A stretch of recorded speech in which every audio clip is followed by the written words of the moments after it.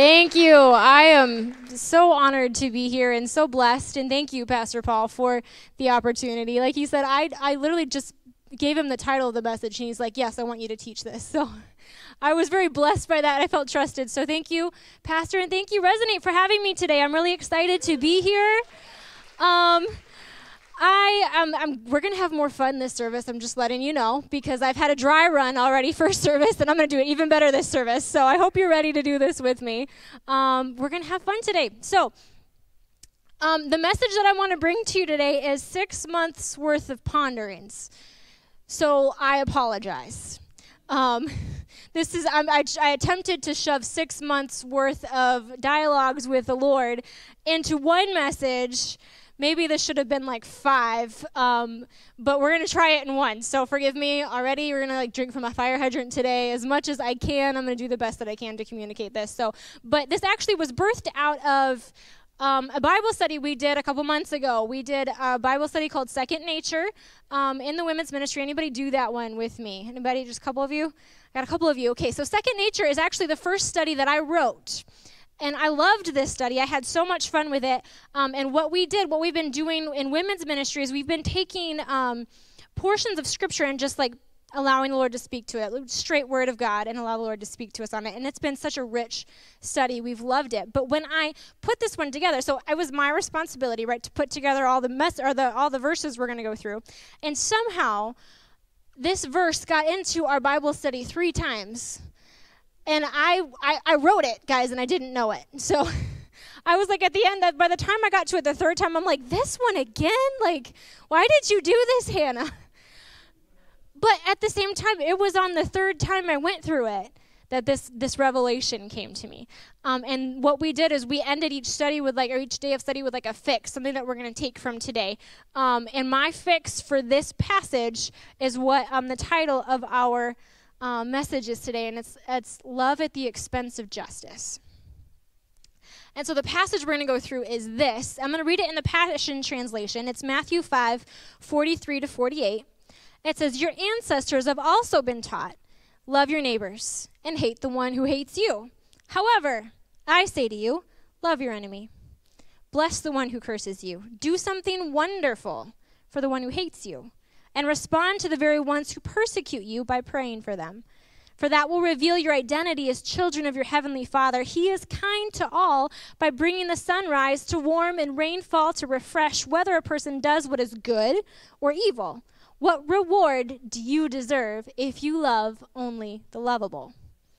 Don't even the tax collectors do that. How are you any different? How are you any different from others if you limit your kindness only to your friends? Don't even the ungodly do that. Since you are children of a perfect Father in heaven, become perfect like him." Low standard, right? No problem with this one. Y'all got this? Y'all ready to go home?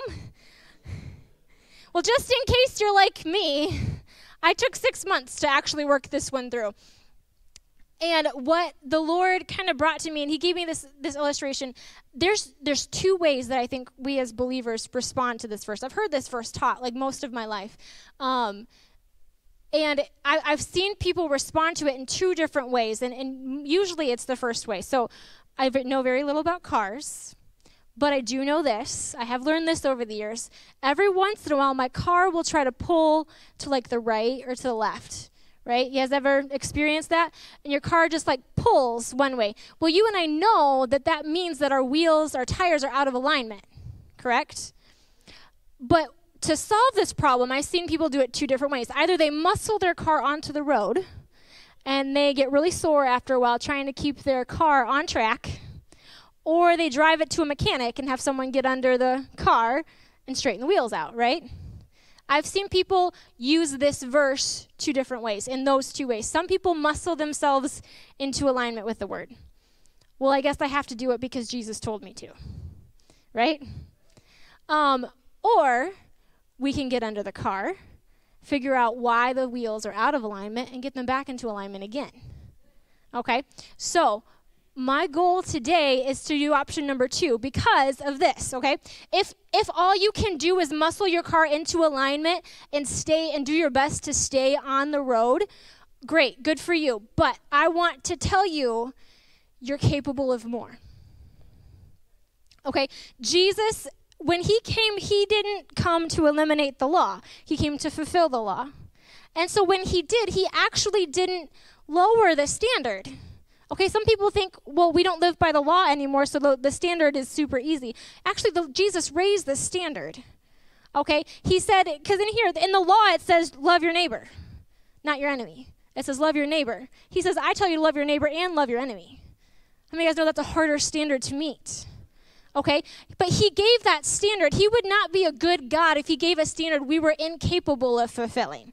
Okay, so Jesus came and brought a different standard, a higher standard, because he was about to do something incredible. He was about to give you a new nature. Okay, like Taylor talked about last week. He came to give you a new nature, and in your new nature, you were about to become capable of more. So I want to encourage you, if you have been muscling onto the road, you're capable of more. You're capable of so much more. And even if all you can do is begrudgingly give a gift, if that's what you can do, if that's what you've done, good. Thank you for doing that. But anybody like to receive a gift that somebody doesn't want to give them? Anybody like that? Okay, love is a gift. In its nature, love is a gift, but we as a society have related to love according to a transaction. Okay, love has become a transaction. I give you something and you give me something. That's why it's easy to love your neighbor, because your neighbor's kind to you, so it's easy to be kind in return, right? But that is if that's the only way that we relate to love, it is a transaction in nature.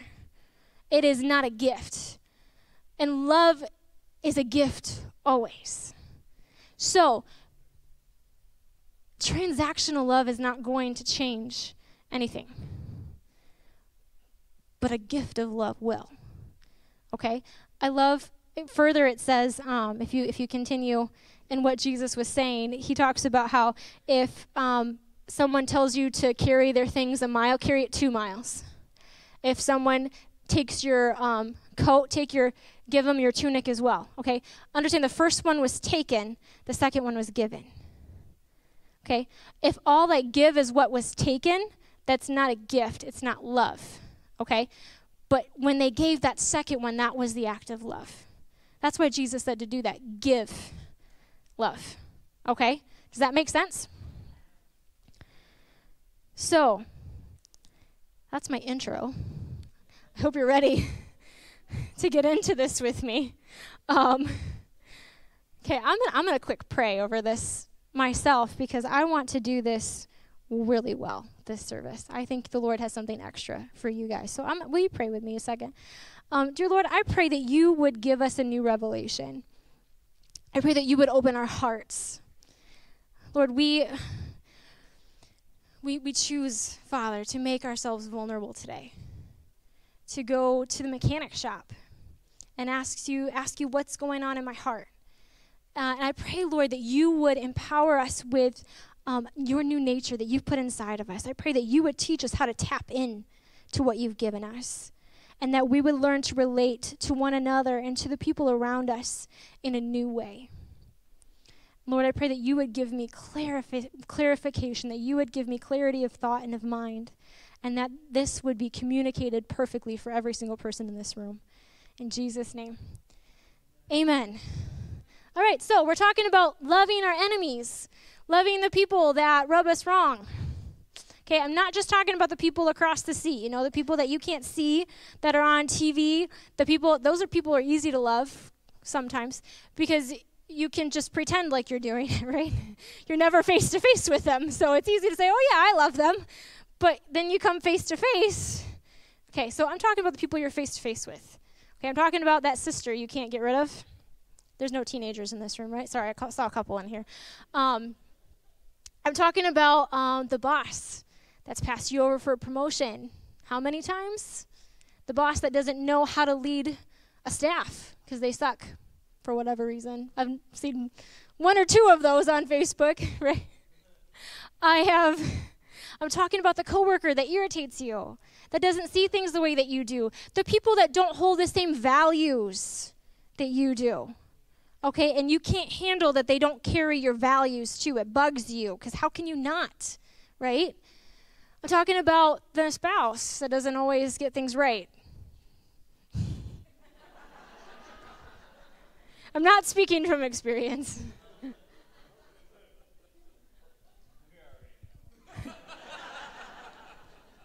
They work with me, so.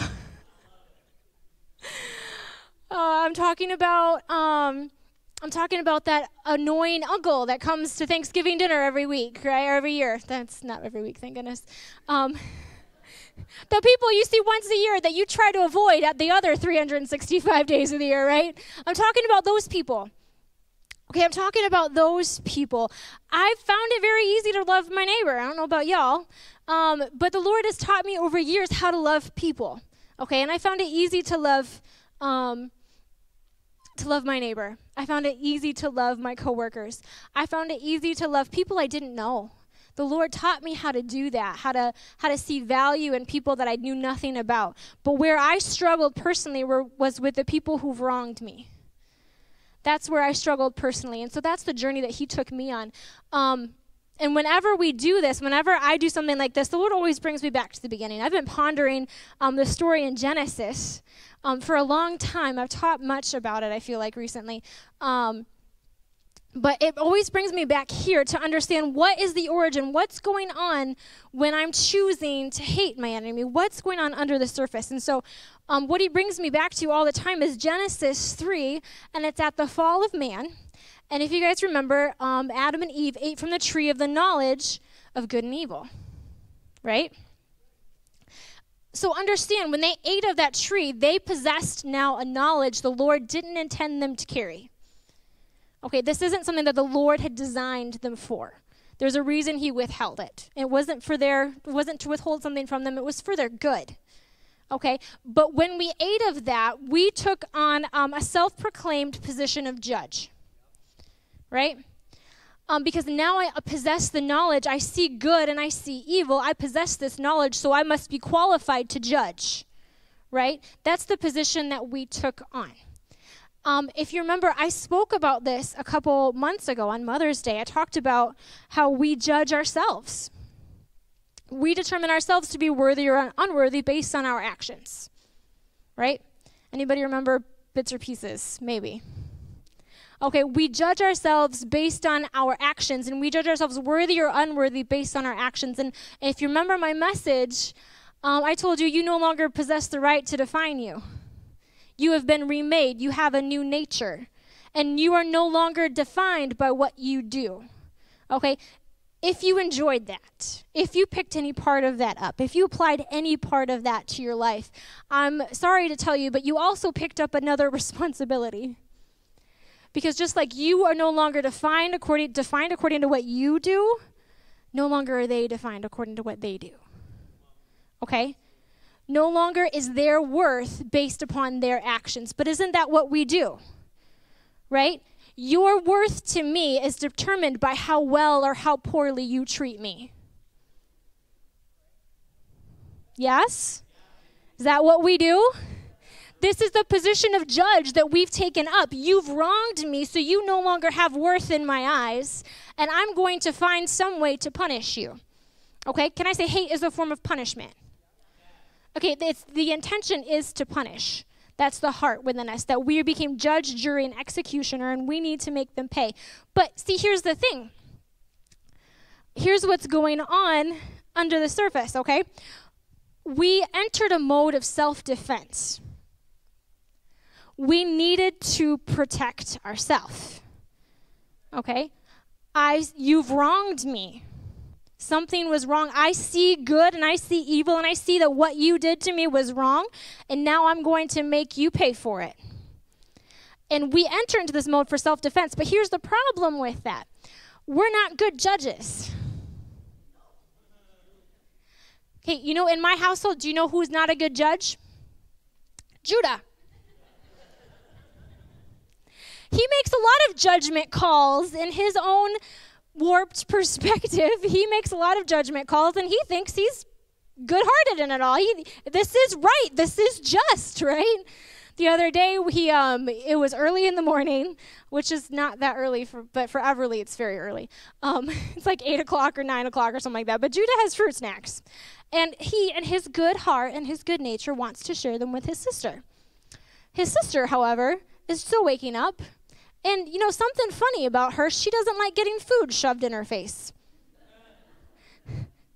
Like any normal person, she doesn't appreciate that. But Judah wants to share his fruit snacks with her, and she doesn't want them. And so what does he do? He forces her he's trying to force the fruit snacks into her mouth, and is shocked she's throwing a fit, right? Judah's not a good judge. Mom needs to come in as the good judge to say, thank you for sharing, but she doesn't want that, right?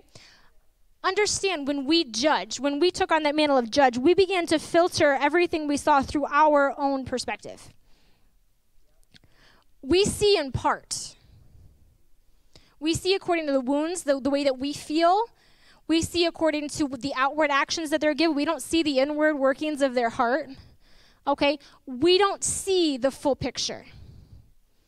When we take up a mantle of judge, we're doing so prematurely because we don't possess full knowledge of what's going on. Does that make sense?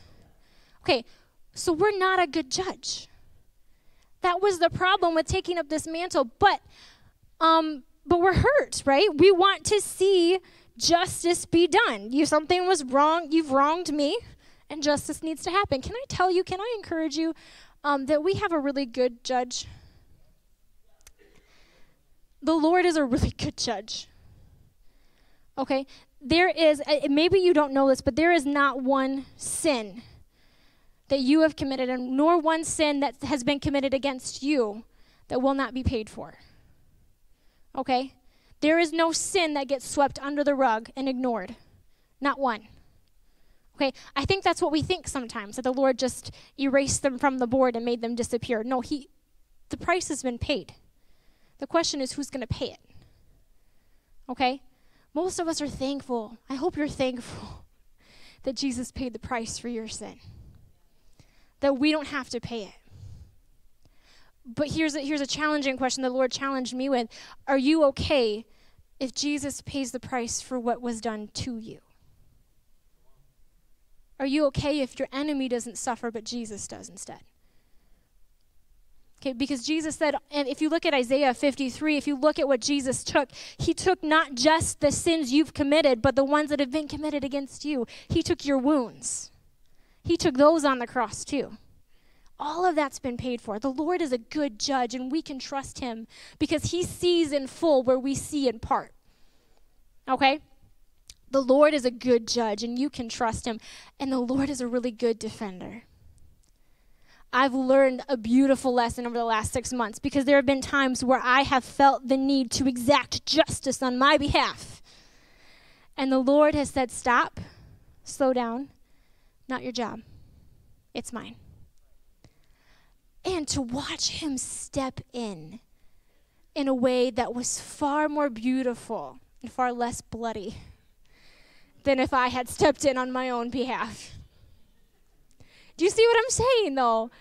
Like, it's so beautiful to see that he would love to defend you, but understand that if you want him to defend you, you have to step out of the way. Okay? You have to get out of there. You need to step aside, lay down your desire for justice, and you need to love at the expense of justice. Okay? Does that make sense? You see what I'm saying? Okay. Disclaimer, let me just throw this in there. I'm not talking about healthy boundaries. There are some judgments that we as believers need to make, okay? There are some people in the body that we need to judge fruit, okay? We need to judge fruit in people's lives, but understand that the judgments we're called to make are in pursuit of love. It's with the intention to love. Okay, it's because I love you that I make this judgment. Even if that judgment means I'm removing you from the body right now, or I'm removing you from the family right now. Sometimes we have to make those judgments. But understand, when you draw a healthy boundary, it's always to equip you to love. Okay, I'm putting what's sacred behind this line. I'm keeping this safe. I'm keeping my family safe. I'm keeping my time safe. I'm keeping my heart safe. I'm keeping my value safe. And I'm drawing this line, but my intention is to love you. Okay? And I'm making this judgment, and I'm making it in order to love you. Okay, does that make sense? But what I am talking to is those of us who would draw a boundary as a means of punishment. Because I've seen this happen too. Okay, I've done it. I'm going to withhold something from you because you've harmed me. Does that make sense? That's not a healthy boundary. That's a wall. And it's a form of punishment. And it doesn't set anyone free. Okay? So I'm talking about this specific kind of judgment that determines someone's value and seeks to punish. Does that make sense? Are you following me? Are you with me? Okay. So, what are we called to do? These are the verses that I've been pondering, and they have been shaking me to my core. So I'm sorry. But here they are. I'm reading most of these in the Passion Translation. Proverbs 12:10 says this: hatred keeps old quarrels alive, but love draws a veil over every insult and finds a way to make sin disappear. That means that what has been done against you, I'm going to cover it up. I'm going to pretend like it didn't happen. Okay, I can do that because I have a good judge, right? I can do that because I have a judge who defends me.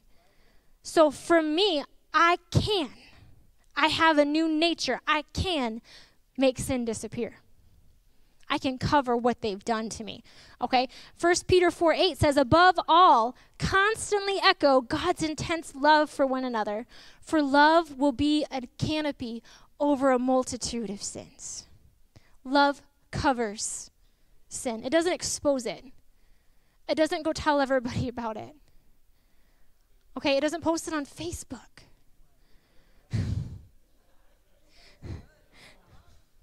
Don't hate me. I might be teaching you not to hate me at the end of this message. Sorry. Love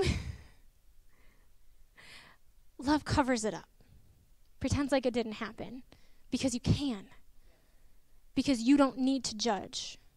Because you don't need to punish. You don't need to make them pay. Okay? Colossians 3:13 says, make allowance for each other's faults. Nobody has faults in here, do they? Nobody, right? Nobody has faults, right? No, but make allowances for one another's faults. Make allowances. Realize that it's okay that they have faults. Forgive anyone who offends you. Remember, the Lord forgave you, so you must forgive others. Make allowances for one another's faults. I see most people, they excuse people from their group because of their faults, rather than make allowances for their faults. We need to make allowances for one another's faults. Understand, if we do this, this is what we were designed for. There's a reason Jesus asked us for this. Remember, he didn't design us for the tree of the knowledge of good and evil. He didn't design us to be judged. That's a mantle that's too heavy for us to carry. Okay, it's a mantle we've carried for too long, to be honest. It's one that we need to lay down. What he did design us for, though, if he didn't design us to be judged, what he did design us for is relationships. He designed us to love one another. That's why he says, you will be my disciples if you love one another. That's why he says that, because it's what we were designed for. We were designed for a relationship with the Father and the relationship with one another. This is our original design. So when we do these things, we're returning to what we were made for. This is important. This is something that we need to do. Okay? But how do we do this? How do we do this? Here's the problem. If we don't figure this out, we will be continually muscling our car onto the road. Okay? We have to get under the hood and figure out why. What's going on underneath, so that we can get our car into alignment again. And that this could come it's possible. Can I just say that? It's possible for it to be natural for you to love your enemy, to love the one who offended you today. It should be natural. It's in your nature Okay, but we need to figure out how to get there. Okay, so this is what the journey the Lord took me on. How do we do this, okay? The problem is our need, our desire to defend ourselves, our self-defense mode is motivated out of lack. Okay, there's something within us that has been poked, prodded, nudged, withheld from us, and it's causing us to go into self-defense mode. I need to fill what's empty in me, and you're doing it wrong, right? This is what motivates us. This is why we hate people, because I need to withhold love from you, to punish you and try to get you into alignment with what I do. It's like Judah. I'm sharing, I'm being kind, and you're doing it wrong. Here, let me shove it into your mouth, right? This is what we do sometimes, okay?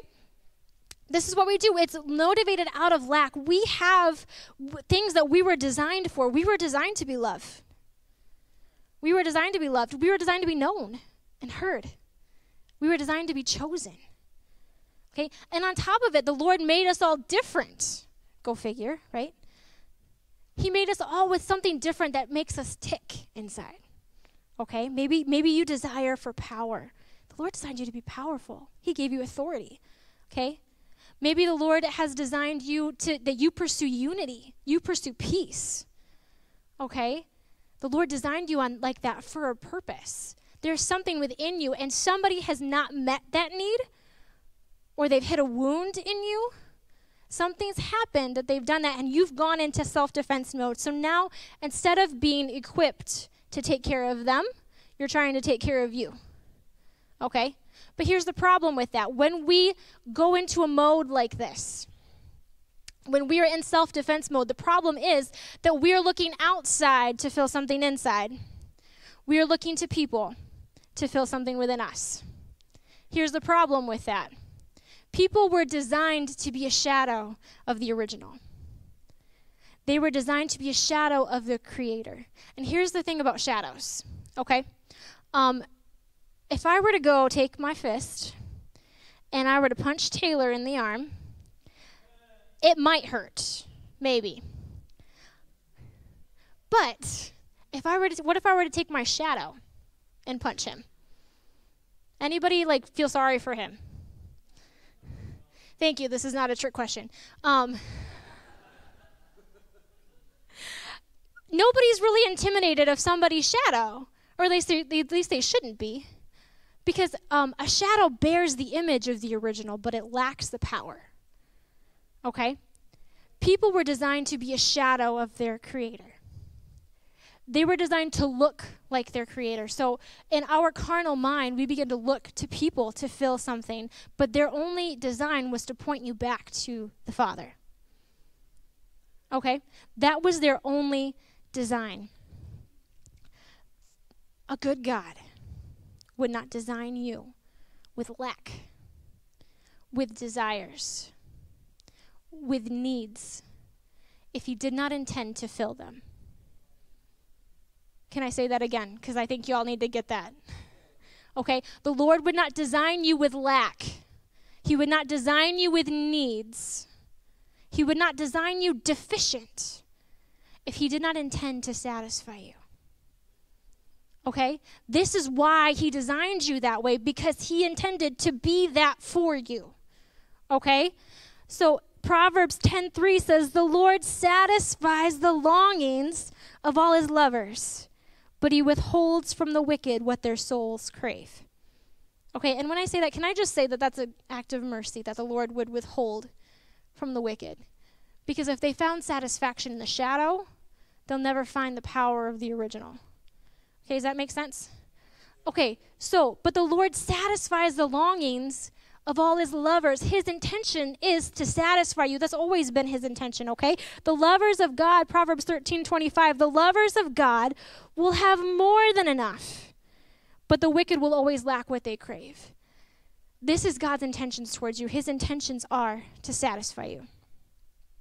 But can I tell you that I've met few people, very, very, very few people, with the audacity to actually believe that the Lord is enough. We sing about it often. I've heard many songs, all I need is you. You're all I need. You're all I want. We've seen many songs about it, but I've seen few people actually live like it. Can I tell you we're called to? And if we don't live like this, we will never fulfill our full potential. Nor will we ever be fully satisfied. Okay? The Lord intends to satisfy you, but if you never tap into him and discover you are enough for me, you'll never be satisfied. Okay? But it's what he has for you. Okay? So what does this look like? There was a time that before Taylor and I started dating that this is our funny story. Forgive me. Everyone wants to hear these stories, right? So when he first came to church here, he started kind of pursuing me as like friends, but I kind of knew there was a little bit, there's always something under the surface. Those evil guys. But I was at a stage in my walk that I was learning how to be satisfied in the Lord. And I wanted nothing to do with him because I'm good. I have Jesus and that's all I need. And so for months he kind of pursued me and I was like, yeah, no way. Go away. Well, then one day the Lord was like, hey, maybe that's me. And I was like, oh, you do that? Like... yeah, you do that, don't you? And I was like, okay. And I started to kind of allow him to pay me attention. And I think as soon as I did that, Taylor panicked. He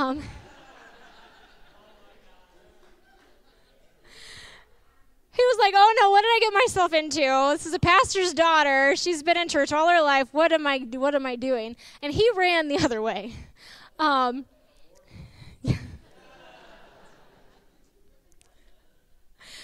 So I was hurt.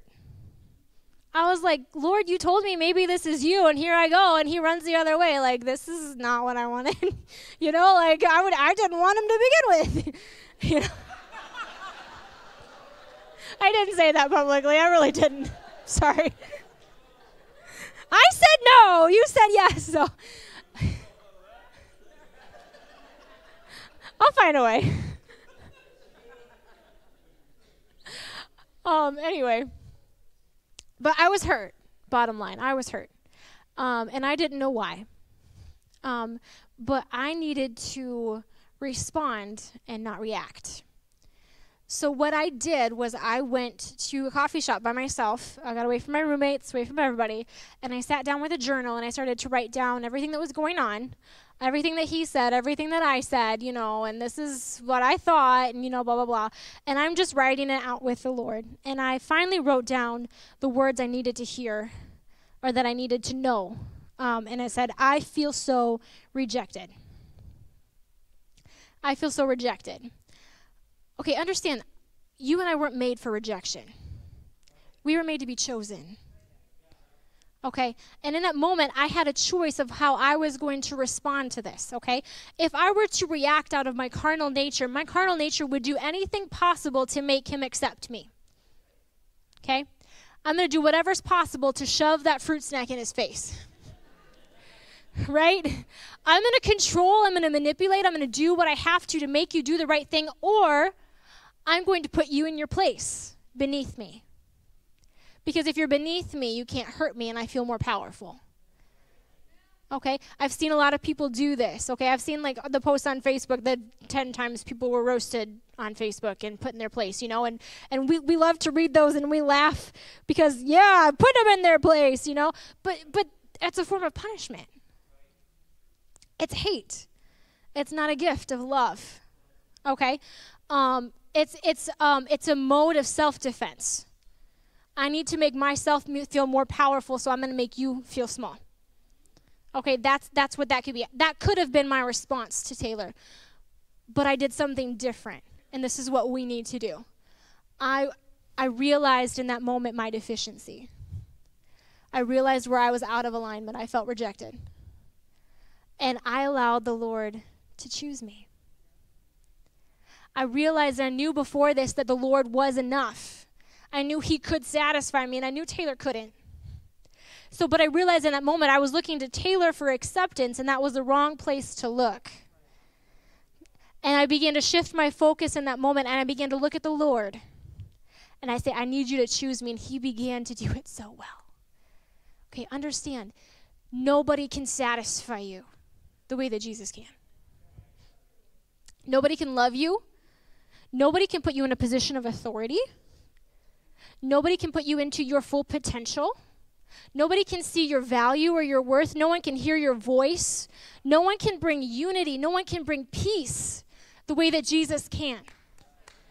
Okay?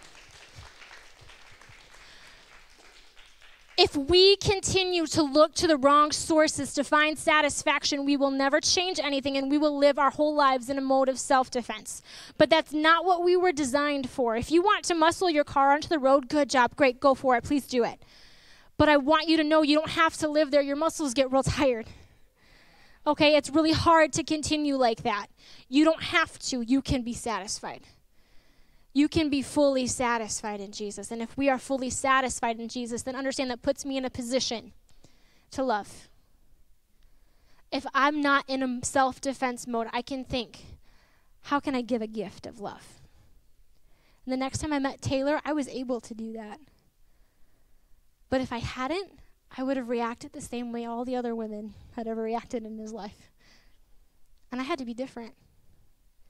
Okay, otherwise we wouldn't be married with 2 kids today. Okay, our marriage is different because we live like this. Our marriage is different because I understand he's not enough for me, but Jesus is. Okay, Jesus is enough. So why is this so important? This is my final point, and hopefully I can explain it quickly. I told y'all were going to get more than the last service. Going longer already. Why is this important, okay? If we don't figure this out, we will never walk in unity. And can I tell you how important that is to Jesus? Okay, if we don't figure out how to love the other people, we will never walk in unity. What I see people do is rather than love the people that don't think like them, they bond with like-minded people. Okay? And I understand why it's good. It's natural to bond with the people that know you. To bond with people that think like you, but understand that the only result of bonding with just those people is division. Okay, it's like the cliques in high school. Y'all like those? Y'all enjoy those? Anybody like those? Anybody ever outside the cliques in high school? That was me. And that doesn't feel good either, right? Okay, church cannot look like high school. We can't do that. Okay, we can't do that. There was an illustration that actually a teacher gave. Can my mother bring me, thank you, my balloon. There was a teacher that did illustration with her class, or an experiment, if you will, with her class. And she gave everybody a balloon, and she told everybody to put their name on it. And then she had everybody take their balloon and go throw it out in the hallway. Okay? So now there's a mess of balloons in the hallway, right? And then she says, I'm going to time you guys. And I want to see how quickly you guys can run out into the hallway and find your balloon and come back to your seat. So she gets them ready. She sets them up and says go. And as soon as she says go, everybody screeches out of their seats. They start running like a mad dash to the hallway. People are shoving people aside. Who can do it faster, you know? And there's competition. There's climbing over people. That's throwing balloons everywhere. Crazy, right? Finally, everybody gets their balloon and comes back to their seats. There might be 1 or 2 black eyes or bloody noses, but not too bad. And everybody sits down in their seat, and she times them, and it's like, maybe 5 to 10 minutes or something like that. A lot of chaos, a lot of confusion, a lot of frustration. Finally, she says, let's do it one more time. Everybody go throw your balloons out in the hallway. So everyone goes and throws their balloons back in the hallway. And she says, okay, but I'm going to change the rules on you this time. This time I don't want you to find your balloon. I want you to go out, find one balloon, and return it to its owner. Can you picture how different that moment was? When she said go, now it's not me against them, but we're a team. and I'm going to find one balloon. I don't need to go dodging through everybody's balloon to find mine. I just need to find one. And everybody got their balloon. Right? Do you see the difference?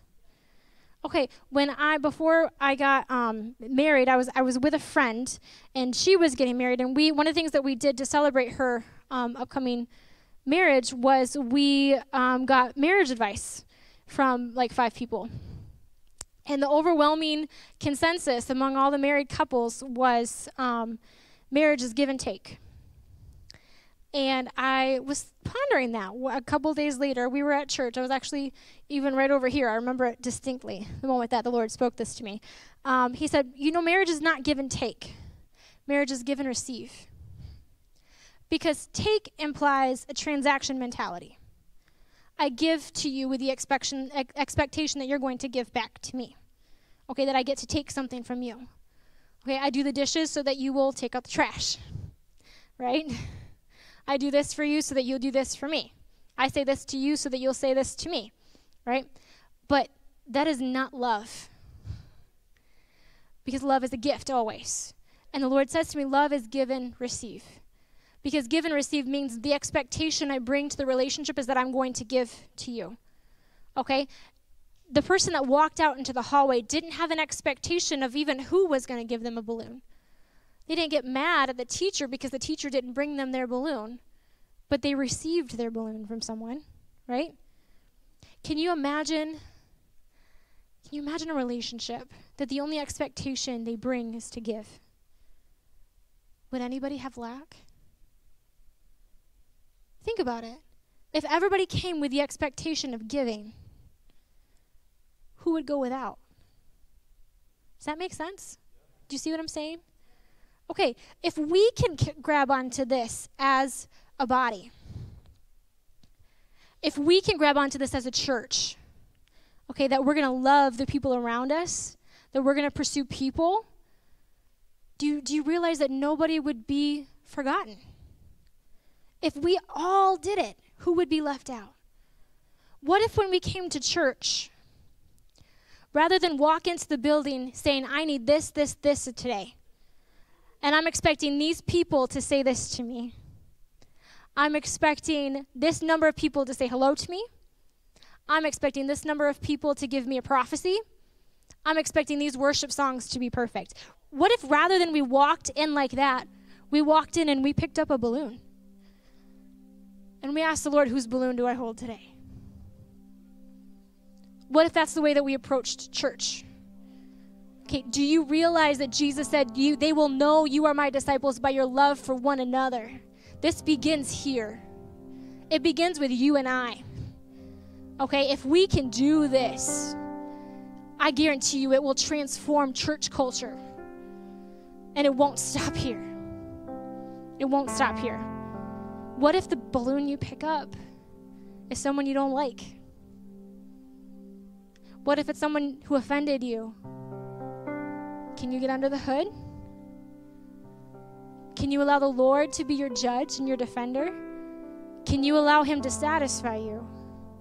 And can you give the balloon anyway? With a joyful heart. Because the Lord loves a cheerful giver.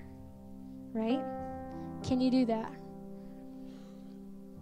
I've got one more verse for you, then I would like to pray over you, and then I'll invite Pastor back on stage. Proverbs 11:27 says, living your life seeking what is good for others brings untold favor. But those who wish for evil for others will find it coming back on them.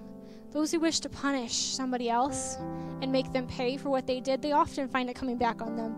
There's no life in that kind of lifestyle. Okay? But those who seek what's good for others, even for their enemy, it brings untold favor. So can I pray over you guys? Dear Heavenly Father, we submit our lives to you. We ask that you would do something new in our hearts. We ask that you'd open up our eyes to the potential, the untapped potential of your goodness. That we would step into who we are in you. that we would step into all that you have for us, and that we would not live our lives empty. We would not live our lives hurt, but that, Lord, you would come and that you would heal us. You would do something new in our hearts. And I pray, Lord, that you would empower us, that you would teach us how to tap into the nature that you've put within us, and that we would be equipped, we would be empowered to love in a way we've never loved before. In Jesus' name, amen. Amen. Great job, Hannah.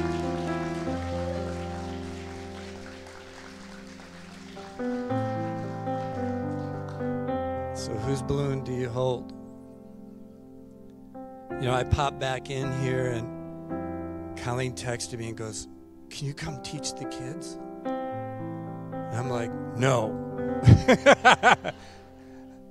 No, but I already heard this message and I'm going like, you know what? I'm going to go hold the balloon with all the kids' names on it. And we went back there and I got to teach them about being born again, what does it mean, and different things like that. You know, it's being available. And you think about it, the Lord has a balloon with your name on it. And love at the expense of justice. This is what the Lord did. He absorbed all of our sin and gave us grace. He absorbed our sin and gave us life. And he asked us to just do the same thing. Can we absorb people's sin and give them grace? Because the only person who knows really why they're ornery, mean, or angry and all this other kind of stuff is the Lord. Because we think about it, you've been a jerk too. And nobody knows why, but you do, and the Lord does, and he ministers to you and things like that. You know what I'm saying? We've all been there. We all deserve judgment. But the Lord gave us grace, and really that's what he wants us to do. And for anybody watching online right now, or anybody in this room, if you've never accepted or received that goodness of God, that forgiveness of sin, and that new life that only he can give, today's your day. Because it's not a matter of what you can do to undo your sin. It's not a matter of how much penance can I do to just really prove I'm sorry for my sin. No, this is all about you being rescued. Because the Lord picked up your name, the balloon with your name on it, and said, I'm just going to love you. And I'm going to give you life for your sin, for your death. You see, nobody goes to hell because of sin. Not one person. Why? Because all sin is paid for. It's already paid for. So I got really good news for you. You're not being rejected by God. Because he will accept you. Well, how do I get that? Great question. The Bible says that if I can just believe, if I can believe that Jesus Christ lived on this earth, that he came, he was born of a virgin, that he lived on this earth. And you know, there's more proof that he lived than Julius Caesar, and we really believe that Julius Caesar lived, and we have a lot more proof that Jesus lived. We have his writings, we have volumes of books, even history books, that talk about Jesus and his life and the things that he said. And if you can believe that, can you believe what he said? If I can believe that he lived, I also have to believe that he was either a crazy man or he was the Son of God, because he went around telling everybody he was the Son of God. He went around telling people there's no way to the Father except through me. You're going to have to accept my life. And literally, that's how easy it is to walk in forgiveness of sin, to walk in newness of life, is to recognize the one who paid the price for your sin and recognize the one who's going to give you life. The prayer can be as simple as, I don't want me, but I want you. It could be as simple as, hey, everything's going great, but I still know I need you because I have sinned. And there's a prayer we're going to pray together right now. All of us will do it together, and if you're here and you've never done it before, guess what? It's a simple little prayer. But if you'll mean it, there's going to be a miracle that's going to take place inside of you. The love that God has is going to be put in your heart, so that now you can have different responses in life, and you're going to have a relationship with the true and living God. Just say this with me. Dear God, I believe Jesus is your Son. I believe he died on the cross to pay for my sin. And I've sinned. I need to be forgiven. So Jesus, I believe in you. I believe you're alive. And I believe you paid the price. So I accept that now. Thank you for forgiving me. And I surrender to you. You're now my Lord. And I choose to live for you. I ask for that miracle of that new birth. And I ask that you fill me with your Spirit. I want to be a part of your kingdom. So I turn my back on sin. And I choose you. I turn my back on the ways of this world. And I choose your ways. So thank you. Amen. It is really that simple. If you meant that, a miracle took place on the inside of you. Now, if you're in this room and you want us to pray with you, there's a Connect card in the seat in front of you. You can fill that out and put it into offering boxes. Or you can go to the website, and everybody watching online, you can go to the website, resonline.org, resonline.org, and you'll see right on the front page a button that says Got Saved. You push that, and there's 7 teachings there, me just getting you started on the right steps, and we'll give you more directions after that. But it's just a perfect way to get this new life started the right way. Amen? A couple of announcements. Jared's going to give this to you right now by video. And then if you need prayer, please come on up. Don't leave here with a need, question, whatever. We'll be up here front ready to pray with you. And so watch this, and then you'll be dismissed. Thank you. Hey guys, my name is Jared, and welcome to your weekly church announcements.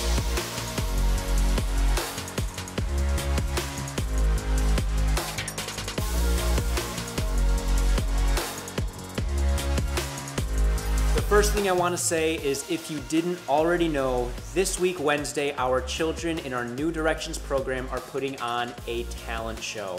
So the past few weeks, the New Directions program has been putting on tons of classes for our children here at the church, and they are finally going to get to showcase everything that they've learned. So please show up. It'll be here at Resonate at 7 p.m. this week, Wednesday. And speaking of the children, next week, Sunday on October 30th, the children are having an 80s day in Children's Church. So get your kids an 80s costume and dress up like your favorite 80s character. It's going to be a ton of fun back there in Kids Church. Next up, we have Woven Sisterhood, and it's coming up quick. We have it next week, Tuesday, October 1st. Woven Sisterhood is a fantastic ministry at the church for our women. They get together once a month, and they just have really close-knit community with one another. I recommend going if you're a girl. If you're not a girl, please don't show up. But next week, Tuesday, November 1st, be there at 7 p.m. Then later that weekend, we have Kairos. Now, Kairos is a huge event for us, not only for us at the church, but for you guys as well. We would love to see you there to get freedom and really take steps in your walk with Christ. This event is huge spiritually, and I personally get so many things every time I go. If you haven't been to a Kairos event, please come. It's going to be so amazing. You can register online at our website, resonline.org, or they have more information at the Connections Desk. If you have already been to Kairos, you know how much you'll love it, and I think you'll get so much more from coming again. So Kairos is next weekend, November 4th and 5th, Friday and Saturday. There is more info on our website. Next up, you guys need to get out your calendars and get ready to mark them, because we are doing baptisms again. On Sunday, November 13th, we are going to be heading over to the Fremont Rec Center to be doing baptisms. Again, like always, there's going to be a class the week before during second service on November 6th, going over what baptisms are and what they mean. So if you or somebody you know wants to get baptized, now is the perfect time.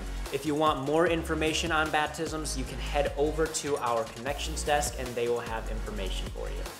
That is all I have for our upcoming bigger events, but I do want to throw a little shout out in there for our current ongoing events.